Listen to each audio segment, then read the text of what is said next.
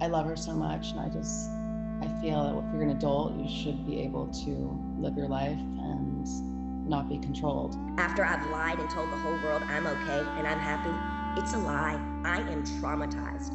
She's making money for everybody, and when you're making money for everybody, they don't want it to end. This doesn't typically sound like someone who would need a conservatorship, or does it?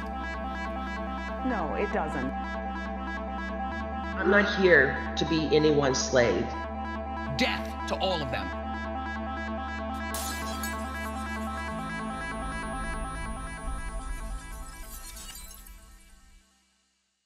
Self-autonomy, control, and free will are concepts that seem to always be clashing with society, structure, and law. My mom told me once, whenever there's a system in place, there will always be people who will find a way to exploit that system. Enter conservatorships. Lately, you've probably heard of the Free Britney movement, and Britney's chilling testimony of how horribly she's been treated under her conservatorship. And this made me think, why do conservatorships exist? And how many people are being hurt and scammed by them? So let's talk about it.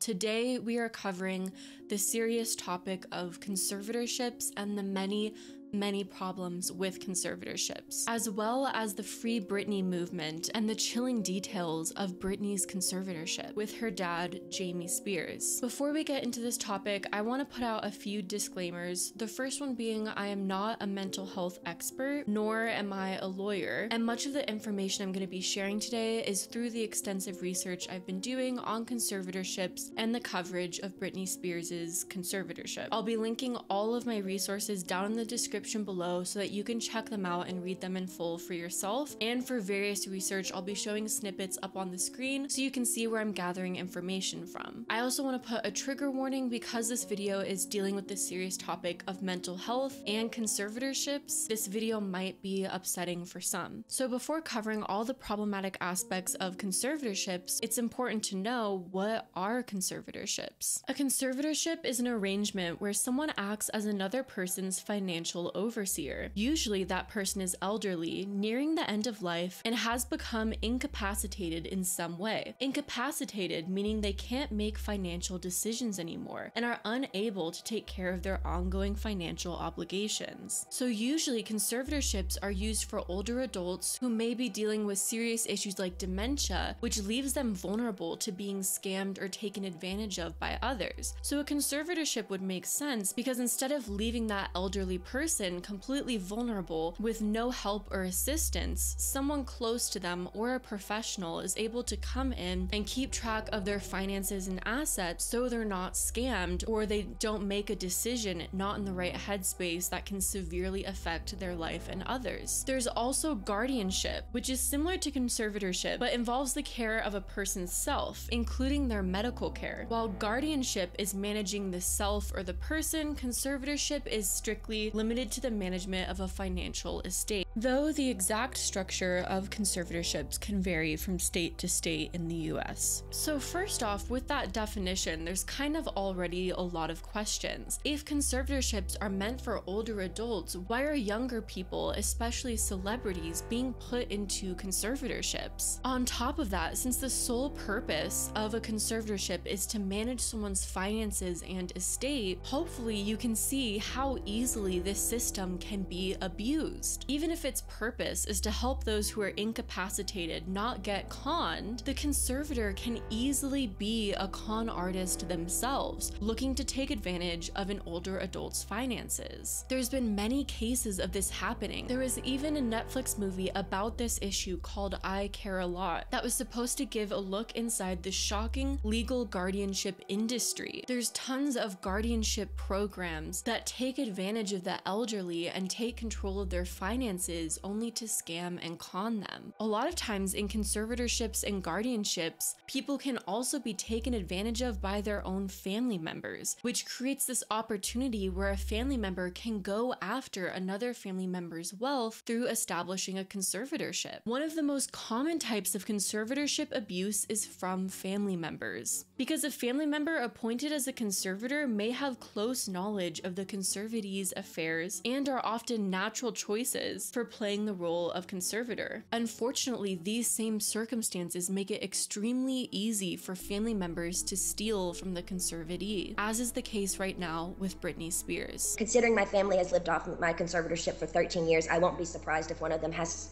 something to say. We don't think this should end. We have to help her, especially if I get my fair served in turning exposing what they did to me. Britney Spears has been in a conservatorship since 2008, but not much was known to the public. A lot kept hidden. That is until recently. Recently, more and more details regarding Britney Spears' conservatorship have come to light, and the information that has surfaced is chilling and disturbing. Important names to know in this storyline is first off Britney Spears, a pop star and icon who was heavily scrutinized by the public. Jamie Spears, Britney Spears' father, Jamie Lynn Spears, Britney Spears' younger sister, and Lynn, Britney Spears' mother.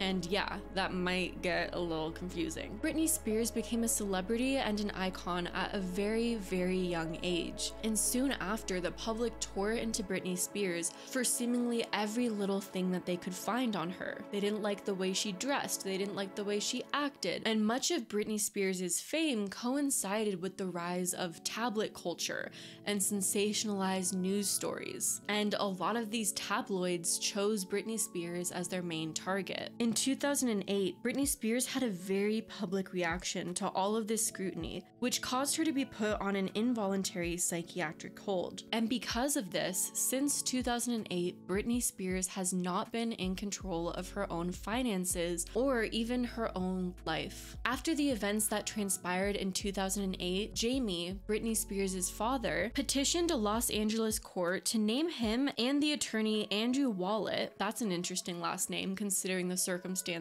as conservators over Britney's person, aka a guardianship of sorts, where they're controlling her personal life, as well as her $60 million fortune. This was all at first supposed to be temporary, but then it became permanent in October of 2008. So was this conservatorship needed? Was Britney Spears truly an incapacitated person? Because remember, the legal definition of a conservatorship is that it becomes necessary when a person becomes incapacitated and has no ability to keep care of themselves and their finances. Well, what's most bizarre to me about this entire story is the conservatorship was supposedly established over Britney's well-being, but yet right after, literally right after the conservatorship was appointed, Britney went back to working. She filmed a documentary and released Circus in November of 2008. And remember, the conservatorship was permanently established in October of 2008, so 1 month later.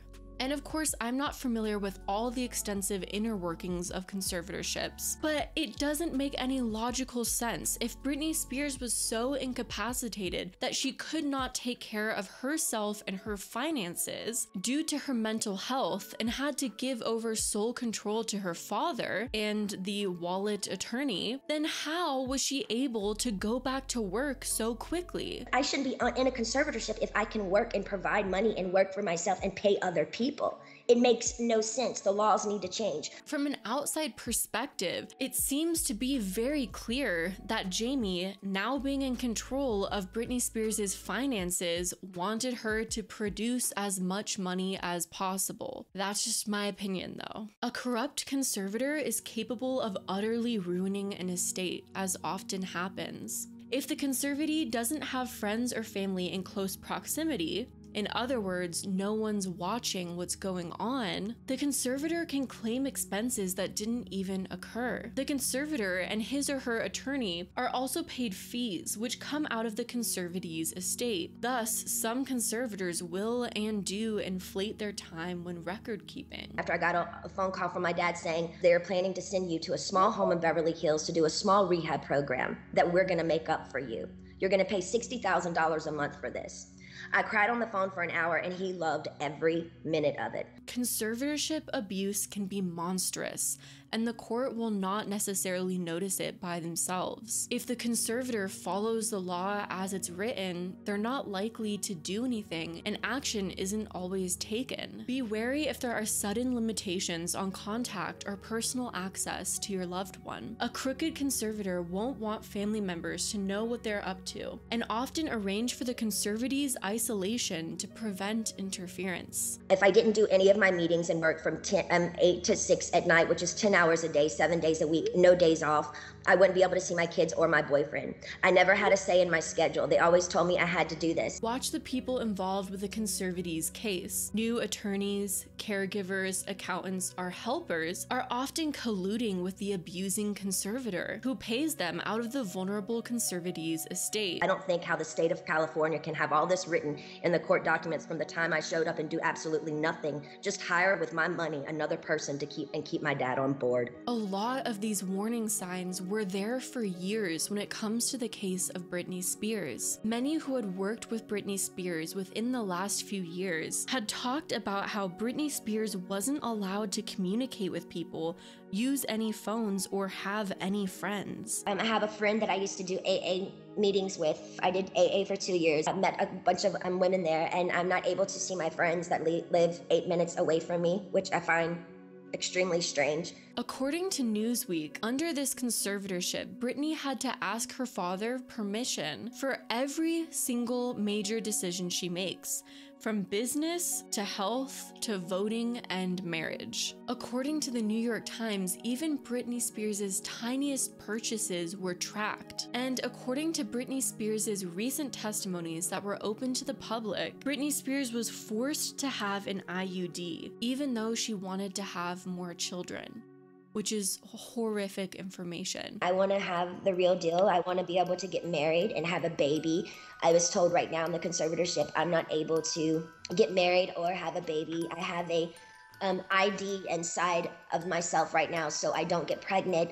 I wanted to take the ID out so I could start trying to have another baby, but this so-called team won't let me go to the doctor to take it out because they don't want me to have children, any more children. Britney Spears was also forced to perform while sick with an 104-degree fever. Britney Spears had to take lithium without her consent and performed concerts against her will. My therapist sat me down in a room and said he had a million phone calls about how I was not cooperating in rehearsals and I haven't been taking my medication.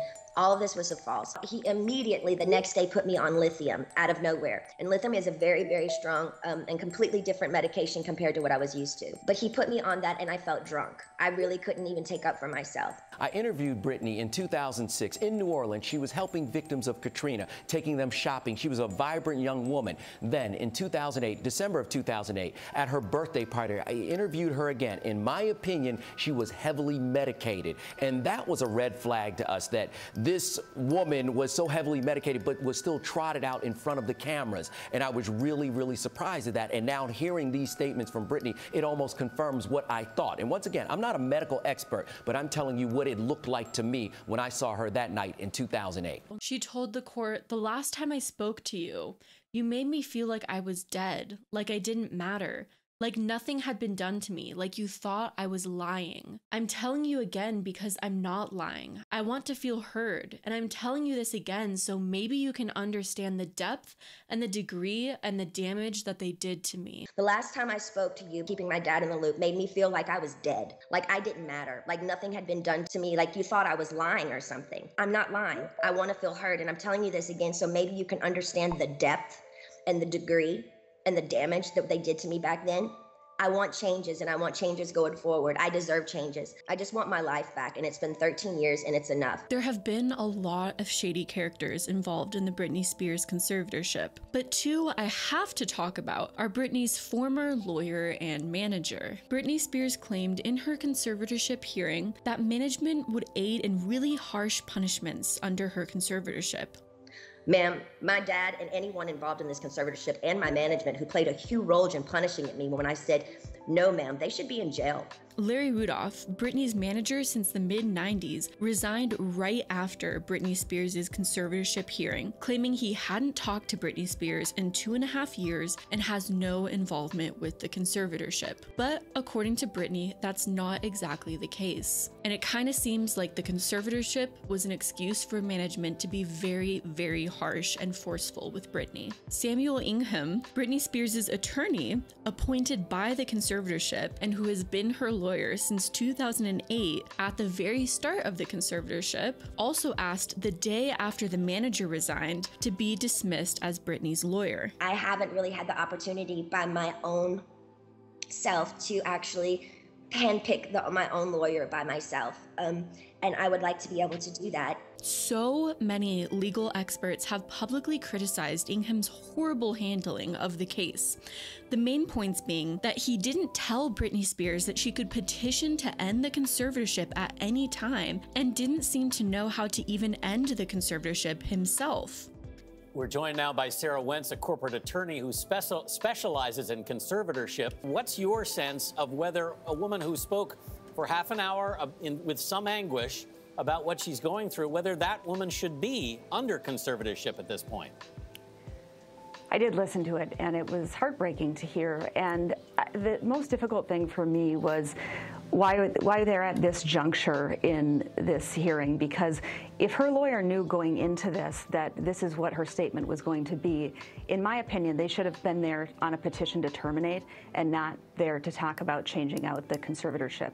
There was some alarming statements in what I read yesterday about the judge trying to explain to her lawyer how he moves forward with a petition to terminate, and that's pretty scary as a lawyer that he didn't already understand what he needed to do to get there. To me, this seems like intentional naivety, because Ingham was paid more than $500,000 a year out of Britney Spears' estate to be her lawyer. And remember, that was something that the conservatorship appointed him as. So maybe there's a huge reason he didn't want to help her end the conservatorship. He was basically being paid to not do his job at all. I think it's really telling that both the manager and lawyer resigned so quickly after the hearing and basically both ran for the hills. This was not the first time that Britney Spears spoke out against what was happening to her and tried to get people to help her get out of this situation. In fact, as early as 2014, Britney Spears was trying to get out of this conservatorship, but it really seems like just no one cared and no one listened, and no one took what she had to say seriously at all. When a conservatee tries to advocate for themselves and speak up about the abuse they may be experiencing, it can be extremely hard for them to be taken seriously. And removing a conservator can be an extremely long process. All the while, they continue to have a hold on your entire life. In 2014, Britney Spears cited a long list of grievances against her father and why she thought her father should be removed and no longer be her conservator. This list included his drinking, control, taking cuts from her earnings, and limiting her to an allowance. She said in court that he punished her mistakes with very harsh consequences, adding a lot of fear to the conservatorship.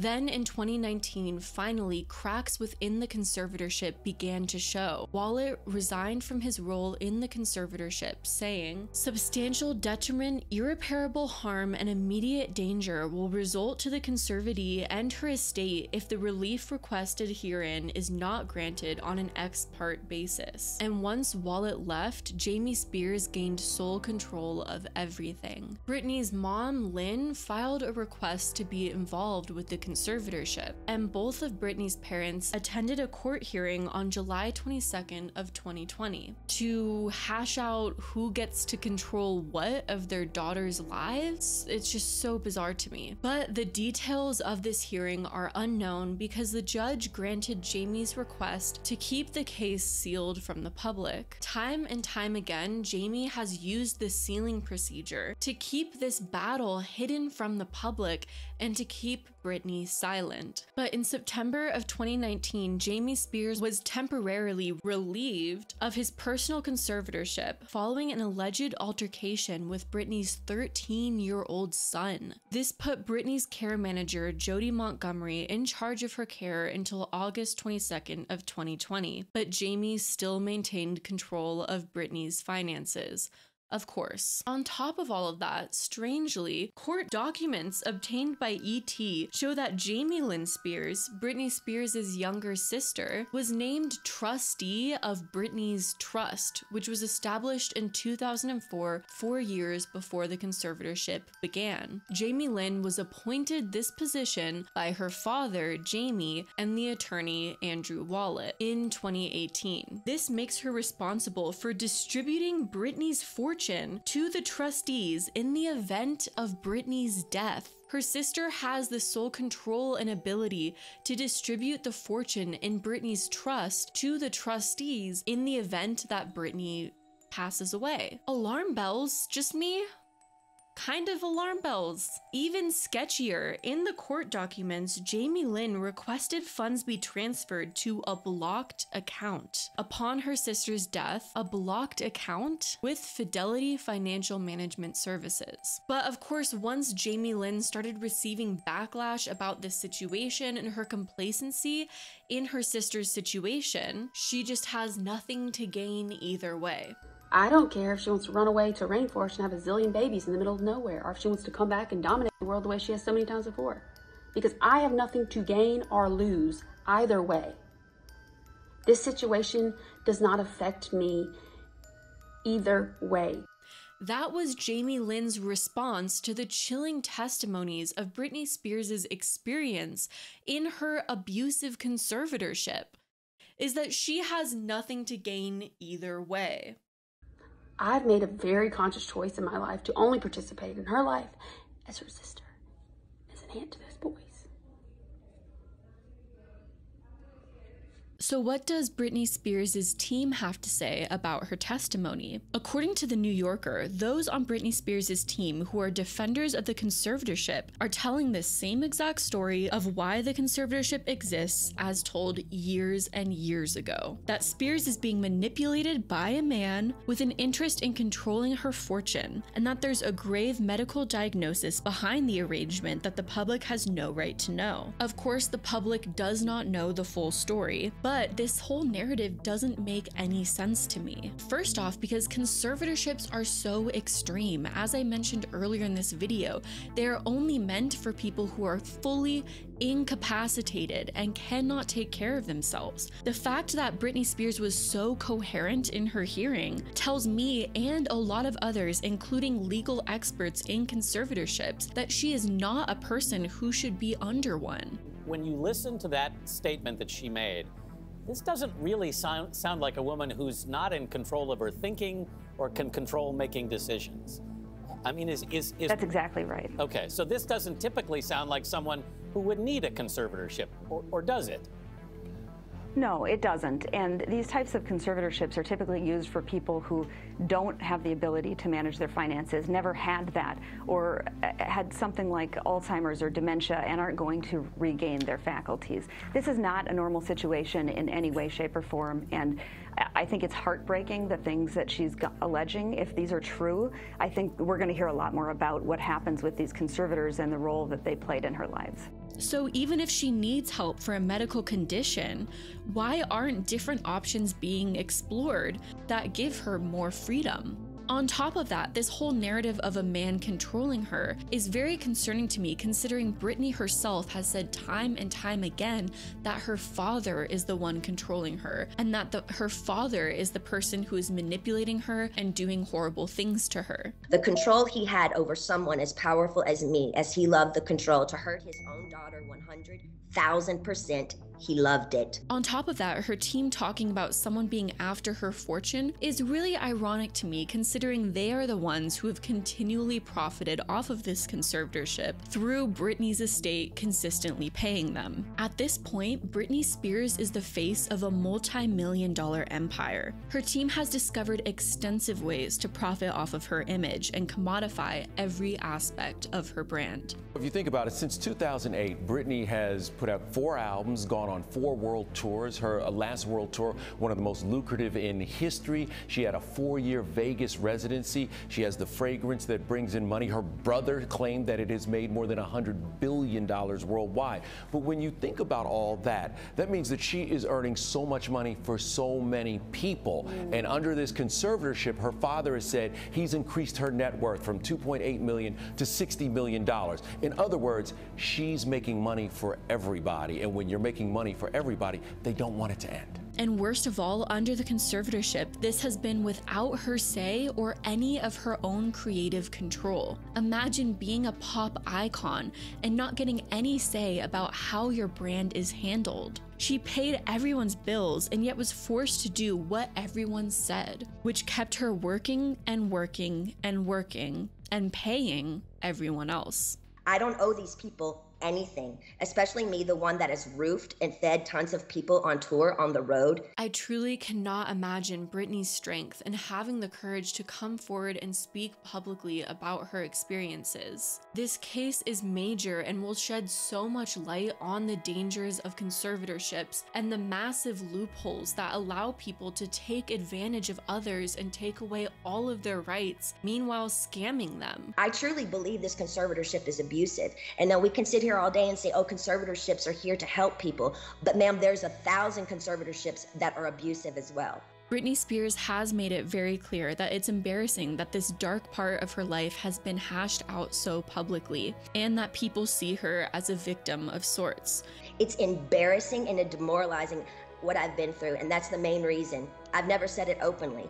And mainly I didn't want to say it openly because I honestly didn't think anyone would believe me. So I think the most respectful thing that we can all do to help is to see Britney as a powerful warrior who is fighting so many obstacles and coming out on top. She's helping raise awareness of this massive problem, and for that we should only see her incredible strength. Just through Britney Spears sharing her experience, she will help so many people, and that's incredible. But I also think it's important to keep in mind the Britney Spears case highlights a reality many disabled people face with choices and decisions taken out of their hands for their own good. So it's deeply troubling and also a disability rights issue, including the part on reproductive rights. As heroic as it is for Britney Spears to share her story and what she went through in this conservatorship, it's also important to give Britney Spears space and not expect her to relive or rehash all of her traumas. We need to create space for her to define what's happened to her. And if the conservatorship gets changed or revoked, for the public, the media, and the people in her life to let her move on and not be defined by what happened to her. Though Spears' conservatorship has gained the most publicity in recent years, Britney Spears is not the only celebrity who has been placed under a conservatorship. Amanda Bynes has also been placed under a conservatorship. Bynes has been open about her bipolar diagnosis, and information about her addiction came out to the public. So her mom, Lynn, was granted the right to become her conservator, and Bynes was no longer allowed to make decisions without her mother's permission. Bynes even took to Instagram to ask for help because she felt she was no longer in need of a conservatorship. But despite her pleas, her conservatorship was extended to 2020, and it seems now in present day, Bynes has gained back control of her finances, but her mom is still placed as a guardian who controls her personal life. Brian Wilson of the Beach Boys was also placed under a conservatorship in the 1990s. Dr. Eugene Landy was a popular therapist to the stars in the 1960s. He worked with artists like Alice Cooper, Rob Steiger, and the Beach Boys' Brian Wilson. In 1975, Wilson's first wife, Marilyn, hired Landy to tackle the drug abuse, weight gain, and strange behavior of the reclusive Beach Boy. But it's believed today that Landy misdiagnosed diagnosed Wilson as a paranoid schizophrenic. Then he began aggressively over-medicating Wilson, and his mental health took a turn. Then Landy's treatment of the singer ultimately became an abusive relationship, where Wilson's every move was controlled. In May of 1990, Wilson's relatives asked the Superior Court to appoint a conservator for Wilson, and Landy has not been allowed to communicate with Wilson since 1992. Joni Mitchell, the singer-songwriter, had a conservator after suffering a brain aneurysm. In 2015, Joni Mitchell collapsed in her home from a brain aneurysm. She was rushed to UCLA Medical Center, where she was initially deemed unresponsive. Because of this, Leslie Morris, a longtime friend of the songwriter, began a conservatorship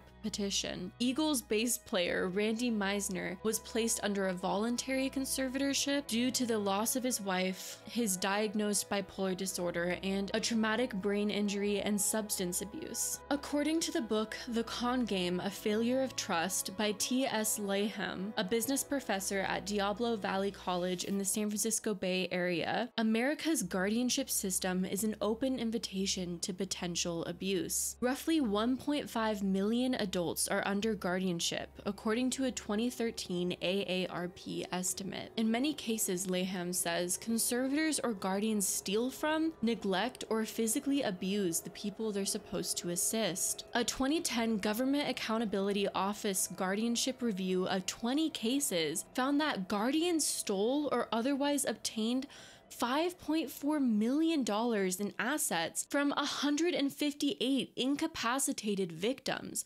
many of whom were senior citizens. Apart from older adults, others who are taken advantage of in conservatorships are those with disabilities. There's a great TikTok that goes in depth about this, so I thought I would just play the TikTok and react. And this is by @LizPlank on TikTok. Welcome to the disability revolution. We are so glad you're here. Do you think it's wild that she couldn't remove her IUD? Well, it is still currently completely legal to sterilize women with disabilities under law. Do you think it's bananas that Britney couldn't even see her children? Well, it's not uncommon at all. In fact, mothers with disabilities face removal rates up to 40 to 80%. I can't believe she couldn't even see her own boyfriend. This happens all the time. It is very common for families of people with disabilities to control their relationships for them. That's why many people with disabilities can't actually marry, because they can lose their benefits and their healthcare. It's also completely legal to electroshock children if they have a disability. So yes, free Britney.